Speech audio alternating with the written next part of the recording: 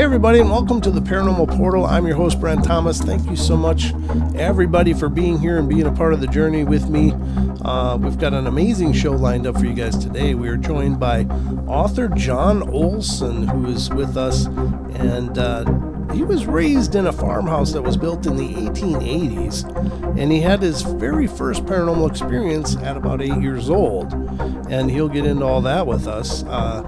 He spent the last 30 years interviewing and documenting firsthand accounts of those dealing with the paranormal, and he's the author of the Stranger Bridgerland series of books. There is 8 in total, the 8th to be released this year. The new book, which will be the 8th, is called Stranger Utah. And if you want to learn more about John and all of his work, head over to strangerbridgeland.com. But I don't know about you guys, but I'm excited to get into this, so let's get going. Hey John, welcome to the show. Thanks for joining me. Thanks for having me on, Brent. This is a lot of fun, and I appreciate being on the show. Oh, it's absolutely my pleasure. I really admire that not only do you have experiences, but that became a catalyst for you to dedicate 30 years of your life into following and tracking this stuff down. But I guess kind of the most natural place to start is, where did this begin for you? Yeah, it began as a little kid. I was born and raised in this house. Like you mentioned, it was built in the 1880s. Mm-hmm. And it wasn't long, probably, like you said, by the time I was 8, I realized that there were things going on in my house that didn't happen in my friend's house. And I have an older sister and a younger brother, and then my mom and dad. And as kids, we experienced everything from footsteps in the hall, on the staircase, to things moving, things disappearing, things appearing that we didn't own in the house, and, even full body apparitions. Mm-hmm. And so, by the time I was, 8 or 9, our parents did not want us to talk about it outside of the home. I grew up in a small town in northern Utah, and the saying I have is, when you grow up in a small town, there's 2 things that you like to do. That's gossip and try not to be gossip. So we were trying not to be gossip, but because of that, I kind of, dove into and tried to learn everything I could. And it just really piqued my interest, not only about, ghosts and the things that I was experiencing, but everything about the paranormal. And so, for the longest time, until I was a teenager, I just read and watched everything I could, just over and over again. And later on in my life, I was diagnosed with ADHD, which made a lot of sense when I was a kid, because I hyper focused on the paranormal, which I have all my life. And so, like I said, I learned everything I could with the experiences that I've had. And by the time I was a teenager, I had friends that would come over to my house, and they had experiences. And I had to admit to my friends, oh yeah, I grew up in a haunted house. And so I started telling stories. They asked me to tell stories at parties and double dates. And before long, people started bringing me their stories, and I started hunting them down too, trying to find these stories. What's really important to me in my books is that I'm able to interview the person that it actually happened to, so that it's first person. And for a long time, when I didn't have internet, which people have a hard time believing, my kids have a hard time believing that we never had the internet. Sure. It was harder to hunt down people. But after my first book was published, about 9 years ago, it's been a lot easier with a website and things like that, because now I have stories from all over the world that I've collected and are still collecting. In my last book that was out last year, Stranger World, I had stories from England and Germany, Australia and Brazil. And so it's just been a really fun, fascinating journey. And just to be able to talk to people and have their trust in giving me their stories, I really appreciate. Yeah, it's fascinating, and I guess that's a parallel between our two worlds because, of course, doing a show, I talk to people from all over the world as well, and sometimes I don't know, and maybe it shouldn't, but it surprises me that there's such a continuity between people's experiences. Like there does seem to be at least a rudimentary formula for how these things develop, in a sense. Would you agree with that? Yes, I definitely would. And what's fascinating, some of the fascinating things that's happened to me on this journey, for example, is I will get a story from someone that is something I'd never heard of before happening. And I'll publish that story thinking it's a one-off kind of thing. But then the number of people who kind of come out of the woodwork and say, I thought I was the only one that had an experience like that. And it just kind of snowballs with those stories. I'll give you a quick example. In one of my first books, I interviewed a gentleman who here in northern Utah used to camp with his family in the summer, and their extended family. They would all go camping up in the mountains here. And when he was around 10 years old, him and all the cousins were playing hide and seek, and he was supposed to be the one seeking. And one of the cousins was a couple of years older than him, and he really looked up to his cousin. And while he's trying to find everybody, he notices his cousin is out of camp near the canyon, and his cousin is motioning for him to follow him. And so he's like, we're playing hide and seek. That's not very good at hiding. But he goes to where his cousin was, and he's not there. And he notices further up the trail, up this little canyon, his cousin again, who's motioning to follow. And he goes up there, and his cousin's gone. And again, it's farther up the canyon. And he follows his cousin up the canyon quite a ways till he realizes, I'm really far away from camp. I'm not supposed to be this far. And he kind of wigs out and runs all the way back to camp. Well, when he gets there, sitting on by the fire having a hot dog is his cousin. Mm. And he's like, what are you doing trying to lure me away from camp? Or trying to get me to follow you? And his mother's like, he was hiding underneath the trailer. He's been here the whole time. So it was something out there was mimicking, looking like his cousin, trying to lure him, further and further away. Wow. So I got that story and I wrote it thinking it was a one-off. And the number of people who contacted me saying they had similar experiences as kids where either a cousin or something like that was an older brother or even a friend that they looked up to, were trying to lure them into the forest or even into abandoned buildings. And even the number of stories that happened that were in that very same area where the original story came from. There was two that came from within a mile of that original story. And so, like you say, it's fascinating when you get something and then there's continuity all the way around of this happening. It not only makes you curious about what's going on, but it solidifies that last story as well, kind of to those people. Yeah, absolutely. And phenomena like that is incredibly troublesome because when you think, as a person who's heard stories, and of course you cover so many different things, and I mean, even in my case, I cover cryptids, UFOs, and spiritual, and then strange phenomena, and you kind of wanna, like, at least I do, as I'm hearing a story like that, I'm trying to think, well, is that just a lonely spirit? Is it some form of like doppelganger that has ulterior motives of some kind? Could it potentially be a skinwalker? There's so many things that jump into my mind. As you're hearing stories like that, do you jump to what is it, or do you just leave it as the person's testimony and that's good enough? Sometimes, well, most of the time I'll try and look into it. And for example, I got, after, this happened and I got a few more stories, I tried to look into it and see if there was any connections, through folklore or, anything like that. And it's very interesting because there's several, Native American folklore, especially up in Alaska, that talks about, spirits that do this very same thing to try and lure kids off into the forest.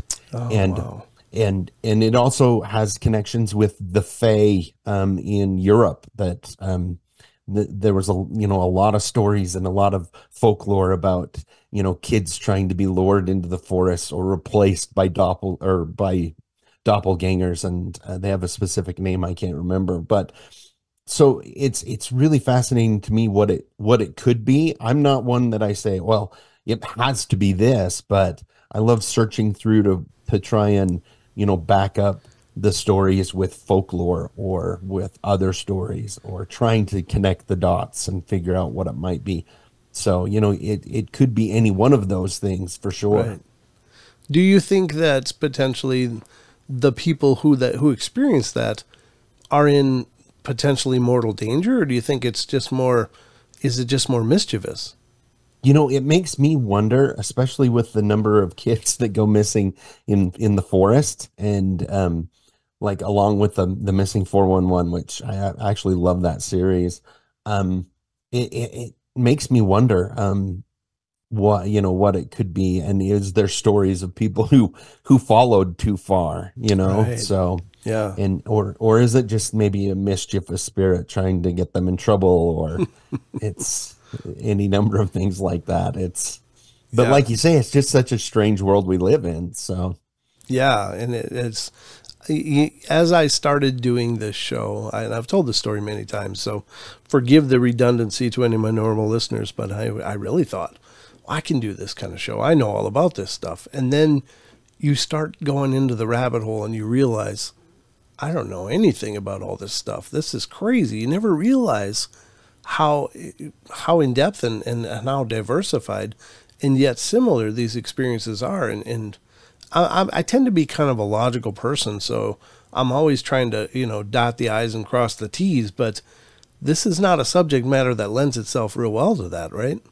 right, exactly. Yeah, it's one of those things that it's way out there for sure. And it's it's one of those things too, like you were mentioning, you'd think after 30 years I'd be like, oh, I've seen it all or heard it all. But it's amazing how many times I get a story from somebody and it just blows my mind, and it opens up a new door and makes me wonder, what is this? I'm not sure how this is connected. But Now, inversely, you as an author, you must get a lot of people reaching out to you. Are there, and I don't mean this in a judgmental, horrible way, but I find myself battling with this sometimes in myself, and it's I come up against my own personal paradigm when I'm hearing personal stories of other people, and I try to always remain as open as I can, because I couldn't possibly know all the things that are possible or impossible, or if that's even a thing. Is there even impossible? But do you sometimes run up against stories that's like, God, I just can't do anything with this. I can't wrap my head around it, so I can't put it in there. Do you have to filter sometimes as well, or do you choose not to, or what is your take on that? so I've got a stack still of stories, that are not in books right now. And I have like I said, I've got a few criteria. One, I have to, interview from the person that it comes from. My editor, which is also my lovely wife, helps me, to pick through as well. Um, you know, there's been, in all of that time, there's been very few times where I've interviewed somebody and I have to go by my gut. Like, when you're listening or talking to somebody, it's amazing. There's been so few times when I just feel like they're feeding me a story. If that makes sense. Oh, it does. Yeah, Yeah. absolutely. But for some reason I can really tell if somebody is, but it's been very rare. And the only stories that I try to avoid to write about are stories where it's more demonic, I guess you could say, and somebody went looking for it. Those are kind of the things that I've written a couple stories about Ouija boards, but when I did it, the people that gave me those stories, their criteria were, it has to be written from a point of caution, don't do this kind of a thing. That was their caveat. If I write it, make sure you don't, make it sound fun, because it was not, and I want people to know it's not a good idea. So, there's been a few stories that I've collected, because I still collect everything, where it may be very much more demonic, where somebody was doing something that they probably shouldn't have and ran into it, just because I don't like, I guess, encouraging that, if that makes sense. No, I think that's fantastic. And I think you're right. I think that there has to be some kind of intrinsic responsibility for you as the person compiling these stories to be like, well, I certainly don't want other people to follow this pathway. So, I'm going to keep this one out. And yeah, because I think in a lot of ways, and maybe it's our popular culture that's really lent a lot to this taking off and becoming more of an issue. But I think with the plethora of ghost shows, both on, online streaming platforms, videos on demand, and of course, network television, it kind of gives people the idea that, look, you just buy these pieces of equipment and you go to all these creepy places and you have this really amazing time. And then next week they're somewhere else. So, it's fine. You can do this. And I think it's maybe led people to a whole bunch of unrealistic expectations about what going into these places can mean, or the ramifications of those actions that can impact your life and those around you. And yeah, I think that's incredibly responsible that you look at it that way.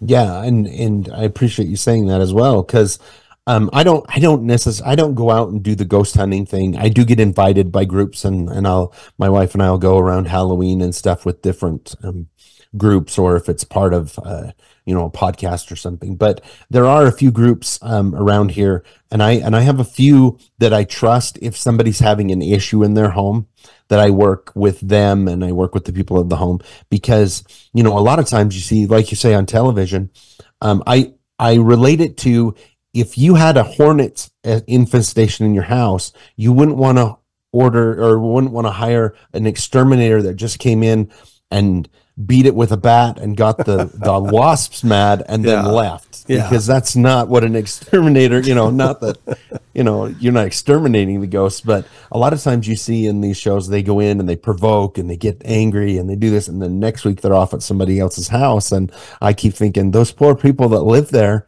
are now living with something really angry, because they just came in and stirred everything up and left. But yeah, exactly. That's a great point. That's a great point. Yeah, I do a little investigating myself, but I've really enjoyed it, and I try to go about it, incredibly respectful, because, not that this is an interview about investigating, but I think that oftentimes, again, those medias give us an unrealistic expectation that these spirits are just there to entertain us and do things for us, and that's, I think, for whatever reason, they're earthbound, and they're working through maybe what's keeping them here, and the last thing they need is someone coming in and asking them to jump through hoops and stuff. That's got to be incredibly condescending and disrespectful. So yeah, no, yeah. That's a good point. So how has this, through the years of doing this, how has this shaped your view of the paranormal, or how has your view of these things changed over time? It's just kind of evolved with the depth and the differences of the paranormal out there, if that makes sense. Because, I write stories from all different aspects and all different things, from ghosts, cryptids, glitches in the matrix, and all, everything.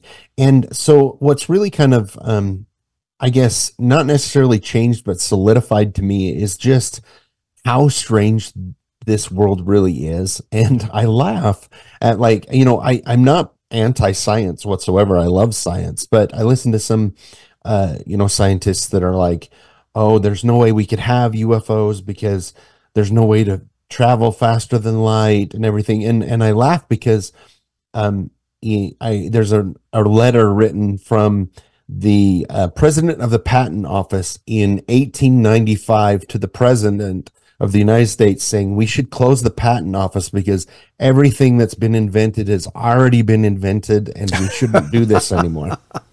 And that was right before we got the airplane, we got, all of this Wow. stuff. And so, what we don't know could fill volumes and volumes. So, and that's everybody, no matter how much you've studied. So, Yeah, absolutely. And again, this is the great unknown. I think the paranormal is the great unknown, and probably stands to teach us a whole bunch if we're, continue to look.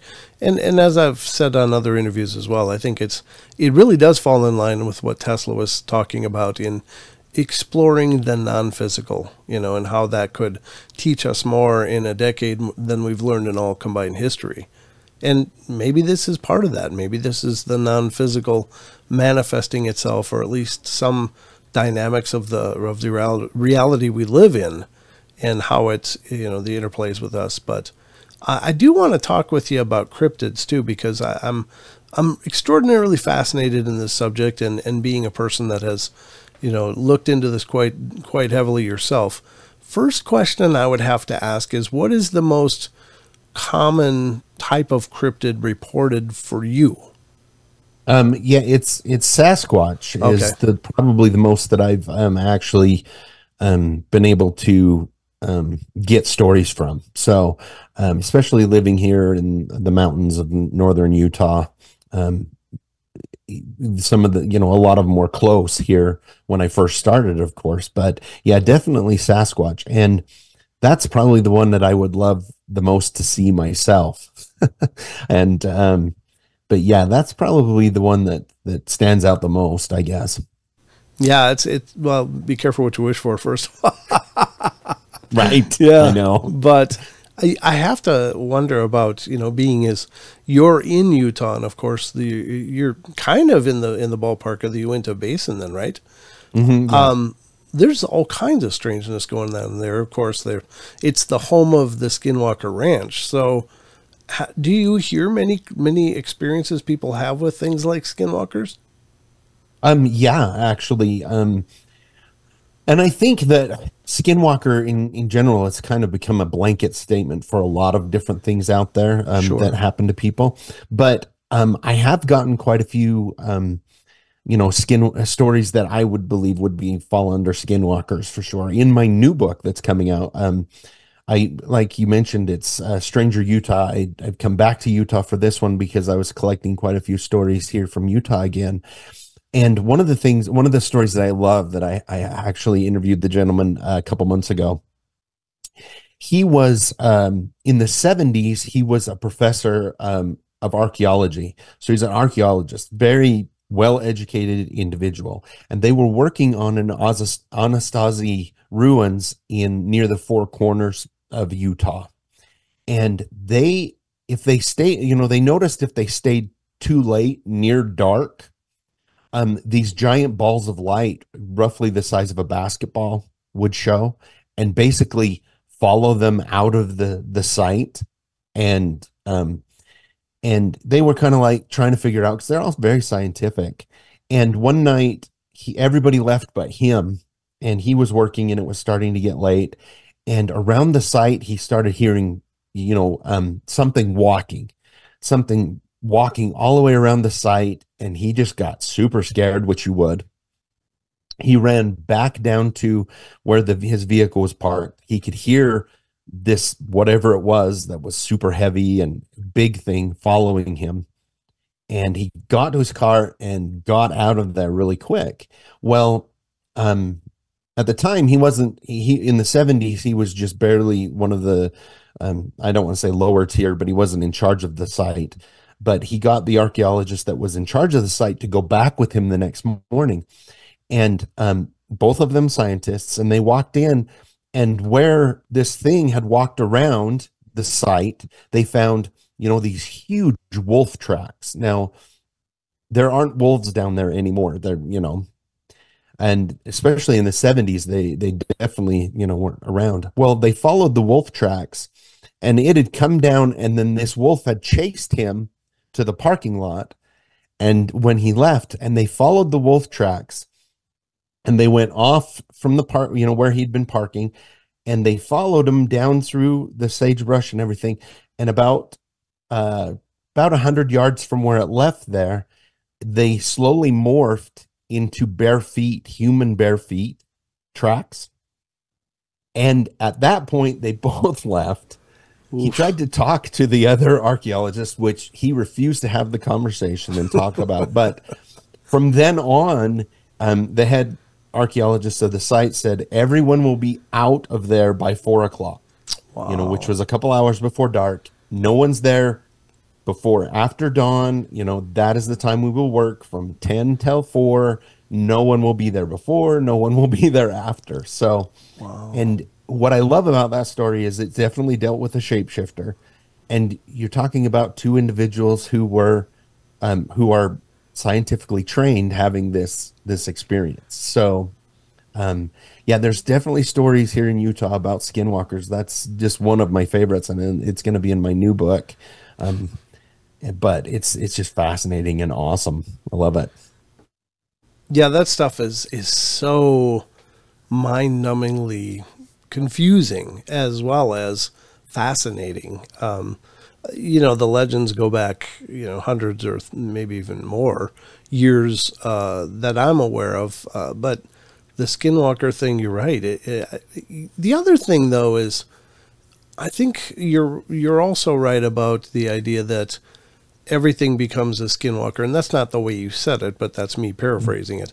But in several experiences, and I think it's because most people only have a few terms to choose from. Well, it wasn't a big foot like a human foot, so it's a wolf-like foot or canine. Must be a skinwalker or a dogman or anything else. But the interplay between these orb things and Bigfoots and potentially dogman too. I mean, I can't know for sure, but it's fascinating. But the transformation part of that is just like, wow. And it's something earlier I said that there's parts where I kind of run into a wall, logically. It's like, how does something transform physically from one thing into another? I mean, there are obviously prints that were left, so it had mass, it had, it had weight, it was physically present, at least in some regard, enough to make tracks into the strata of the earth. But then it became something else completely, and it's like, wow.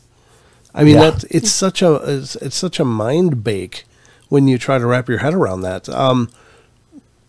This is kind of asking you a real curveball question, but do you believe things like that are possible? And I mean, just whatever your opinion is fine, but I'm honestly curious because like I said, I run into walls. I don't know how to process this. Right, exactly. It is really hard to process. And to answer your question, I do personally believe that things like that can happen. Mm-hmm. How it happens, I don't know. It's kind of like, I'll say along the lines, like we talked about the fact that I have not personally seen Sasquatch, but that I've interviewed so many people, and these are, honest, good people. Like, yeah. You just get the feeling, because a lot of them, when they're telling you the story, they go right back to that time and get emotional in times. And so I can't prove or disprove it, but in my gut, I'm like, yeah, stuff like that can happen, and it's super strange and weird. But at the same time, it gets me excited about the paranormal. I mean, that spark of wanting to know more and how it happens, and it is. But deep in my gut, I would say yes, but I have no physical proof myself. Right. If that makes any sense. It does. And I guess I believe it's possible too. It's just, again, the other side, like the right brain says, yeah, that's possible. And my left brain goes, but how? What's going on? And I don't claim to have any answers. I will say that I think it's also important to note that transfiguration or transformation is not a new concept, and it's certainly not unique to the skinwalkers. It's been shamanistically claimed for aeons or millennia, throughout the world, that they're witch doctors or shamans or whatever you want to call them could transform from themselves into other things, and completely so. And where did they get that idea? Well, a lot of people maybe in our Western thinking would say, ah, it's smoke and mirrors, you know, just like a magician's trick. But what if it's not? What if they very clearly saw and witnessed this, and just, it was a matter of their life. It was just a matter of fact, just like you know, you go to the grocery store and pick up milk, and these holy people or these shamanistic people can just do that. Yeah, and so, yeah, I think it's fascinating, though. Do you get reports about dogmen? I have gotten a few. Okay. Not a lot in the West, a few of them, but back east, I've interviewed people, and I had one really fascinating one up in Canada, where this gentleman told him when he was a teenager, him and his dad used to go fishing a lot. They were in Canada, and it was summer, and they were on a lake, and I apologize, I don't have it in front of me, the name of the lake. It's fine. Things like that go right. Names are terrible hard for me, but they were just fishing, and it was late because in the summertime, the sun, you know, it stays bright for a long time, and they coasted into this cove because they were just pitching from the boat, looking for muskie and some other stuff. And all of a sudden, this thing stood up next to the tree near them, or stepped out from behind it. And it was, you know, it stood straight up like a man, and had arms, you know, a hairy body, but had the head of a black German Shepherd. And it kind of, when it saw him, it kind of crouched a little bit and, you know, pulled back its lips and was snarling at them.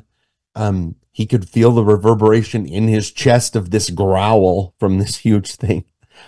And they both were just kind of in shock. And then it just took off running through off and away. And they fired up the boat, went back to camp, packed up camp, and left.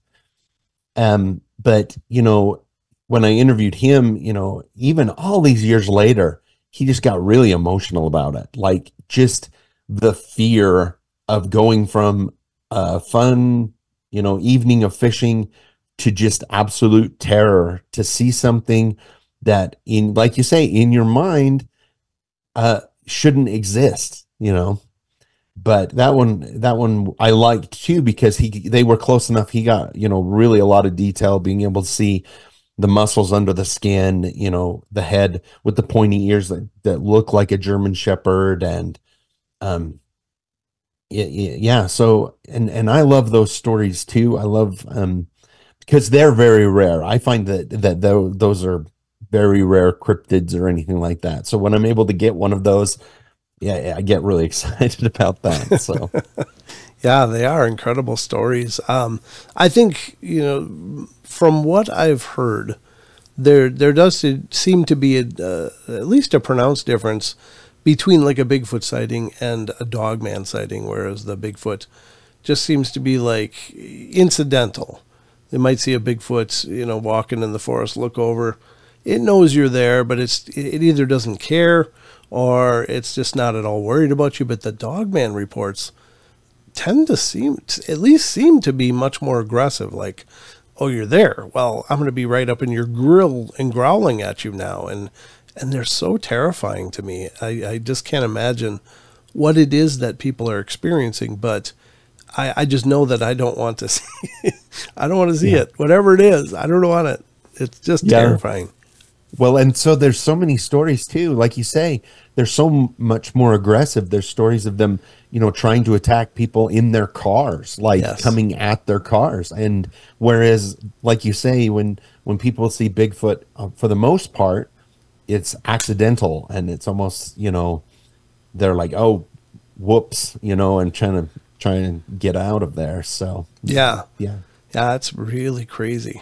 So when you started doing all of this documenting, how did you get started? Did you just throw out a thread out on the internet saying, hey, if you've got a story, let me know? Or how did this evolve for you through the years?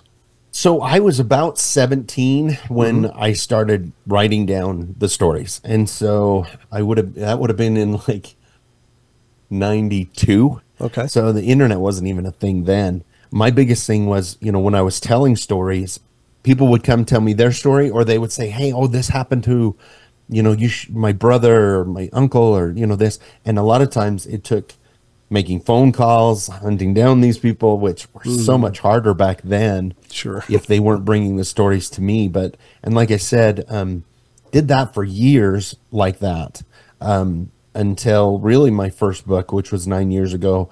And I was able to get a website and then put, in my books, I have my email address and my, how to get a hold of me. And so, definitely a lot more flow in now than back then, but because back then it was so much harder, and especially when, back then, you're working full-time job, you're raising a family, but you're trying to find, some individuals out there. So, yeah, I guess in a lot of ways, the internet has certainly streamlined our ability to communicate in a lot of ways and to share ideas and information. And it makes both of our jobs a lot easier. I don't know how I would ever have accomplished any of this without the internet being the backbone of it all, because it's just, I'm I'm not much of a networker personally, but it's nice when people have that ability. So how do you see this continuing for you into the future? I'm still collecting stories, and I will continue to do books as long as I, keep getting stories and keep going. So far I haven't seen any, lack of, stories coming in, which is great. Here, I was contacted about a month ago. There's a company out of Salt Lake. They're doing a documentary about paranormal things in Utah, and they've asked me to be there, to come on and talk about it and kind of give them. So, that's really exciting. I do a lot of speaking engagements where I go and talk at universities or at conferences. And so I just see it keep going the way it does, and helping people, get the stories out there. And part of it is very cathartic to the people that get to tell me their story.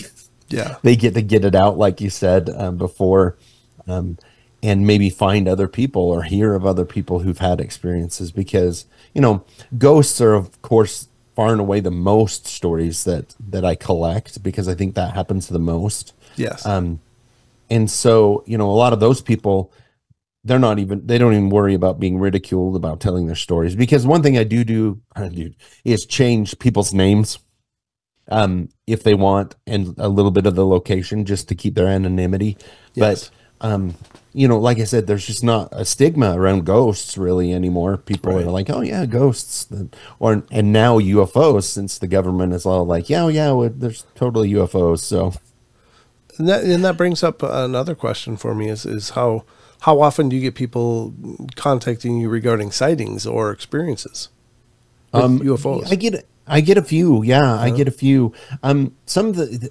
Some of the problem is they're like, oh, well, I saw a UFO, and it's a quick thing that they saw, which is great, and I record it and everything like that, but it doesn't necessarily make for a great story. Sure. But I do get a lot, I will get what I call a diamond in the rough every once in a while, where, for example, there were this individual contacted me. And this is in one of my books. It might have been the last or the one right before. Him and his buddy used to go. We talked about the Uintas. They used to go in the Uintas hiking all the time. Ooh, okay. And the biggest thing, and what they love to do is, there's stories of conquistador gold hidden up there, and mines hidden. And so they would go and look, and they love to explore. Well, one night they were camping. They'd hiked up, a long ways into this. And this, I believe, was in the 70s or 80s. So it's been a while ago. They spent all day hiking up into this small lake area. And they had eaten, both gone to their tents. And all of a sudden, there's a huge light that flashes. And his buddy gets him up and says, there's something down by the lake. So, they get up and they walk down. And near the lake is Sagebrush Flat, and there's a trailer sitting there. It looked like one of those old silver, I can't remember what they're called, the trailers that are kind of domed. And the real retro ones. I can't remember. The retro ones. Yeah. And there's lights coming in from inside, and they can see people walking around, and some guy comes to the door, and he's silhouetted from the door, and they're just kind of cussing to themselves. They're like, we didn't see a road, and somebody's built a road up here, and we hiked all the way in here. And so they're kind of cussing to themselves, and they go to bed. And the next day they're like, well, let's walk down and just find out where this road is and talk to those people. And they went down there. There's no road, and there's only imprints in the sagebrush. And he's like, oh my gosh, that was a UFO. That was something landed out there, and we actually saw the people inside. He's like, that was crazy. But yeah, so something like that where somebody has an experience where they actually see the occupants, or there's something, very specific about it. Like I say, it's kind of a diamond in the rough, but yeah. It's fun. I do get a lot of people that are like, yeah, I saw a UFO, and I interview them, and they're like, I was, outside, and it just kind of, this huge light went by and everything. And I'm of course it was a UFO, but sure. It's that's quite an expanse of different stories there, though. Yeah. Something is just an incidental sighting, and others was like, oh my God, wait a minute. We saw the craft sitting there. And that's amazing, isn't it? I mean, I do you have any opinions on what these things are that we consider UFOs? Do you think they're just some cosmic cousins or other races that come from the stars, or do you think perhaps they're multidimensional, or do you have an opinion? I don't know if I know. I mean, obviously, I don't know for sure. I do believe that they're here, and they're from it's either got to be a multi-dimension or from another planet. Mm-hmm. And they get here using multiple dimensions, or they're obviously able to travel faster than light, or, but yeah, I definitely think there is something to that. I know that there's a lot, just from the people that I've listened to, I know that the government knows a whole lot more than what they're saying, and it would not surprise me at all if they came out tomorrow and they said, oh yeah, we're working with the aliens, they've given us technology, and one of the reasons, I would love to see disclosure. Mm-hmm. But like I was talking with my wife the other day, and she's like, well, why don't they just tell us? And I said, well, the only two things that I can think of is they're either getting something from the aliens in trade that they don't want us to know about, and the other thing is too, there's so much money from the very rich tied into energy, petroleum, all of this stuff. And if these UFOs are able to do what they are, they've got basically what would essentially be free energy. And if tomorrow we could all put a box in the back of in our backyard and have free energy, it's going to cut off money to rich people. So they're not going to want that anyway, but it's kind of off on a tangent, but that's my idea on that. I kind of agree with you. I mean, there's got to be some vested interest or some reason that they're not forthcoming. I think it seems pretty plain to me, and I tried to stay away from conspiracy ideas, just because I don't pretend to be intelligent enough to know or be informed enough to know. But having had experiences myself seeing these craft and talking to so many other people that have, as well as, just being a consumer of the subject matter, it seems really plain to me that they've been here for a long time, or coming and going, or have been here in some form, taking part in our development maybe. But again, the fact that those videos came out of the Tic Tac craft, and that seems to be the kind of the big moment in recent history of, maybe we're getting closer to disclosure. But I just think you're right. I think there's too much money involved in it, on a corporate or, some other level, that they're just not willing to, because the ramifications of that would change maybe the dynamic for civilization, and I think a lot of times they used to rely on, well, we can't let people know, there'd be pandemonium everywhere. The religions would be undermined and all that. And it's like, no, it wouldn't, because when the Tic Tac videos came out, it was like, I don't know what day of the week it is, but just for the sake of argument, it was a Tuesday. They came out, people went, wow, I thought they were real. Yeah. And it was just another day. And it was just that simple. So the whole public panic thing, I don't think is real. That was just a convenient excuse, but now they're just not giving any more excuses. They're just not even, acknowledging it. So it's been a frustrating thing, I think. But, then again, at least they're consistent because they're not acknowledging any of the stuff that we deal with. And, whether it's ghostly presences and experiences or, cryptids or any of it, they're just, there's nothing to see here, folks. Move along, It's crazy stuff.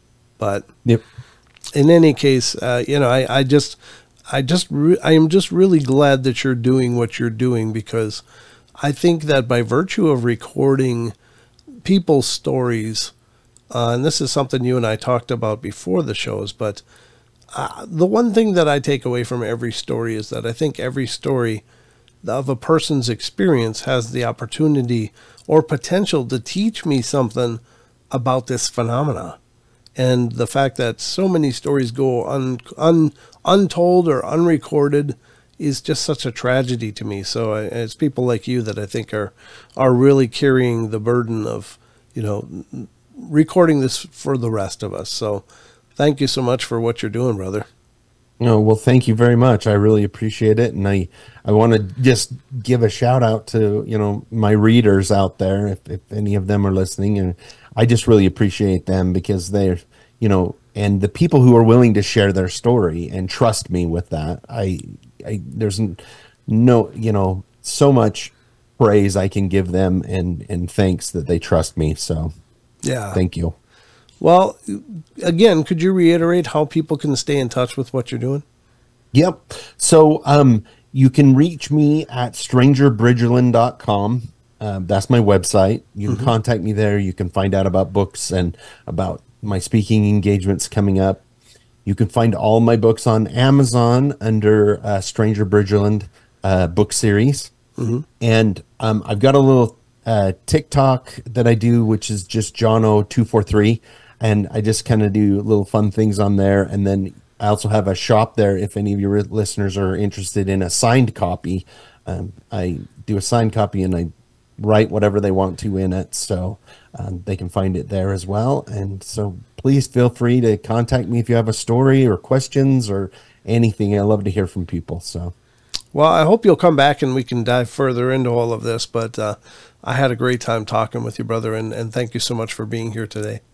Hey, thank you so much for having me on. It was a blast. That hour just flew by. It's the portal. All things get weird in here. Yep. But all right. Thank you so much, John, and we'll talk to you again. Thank you.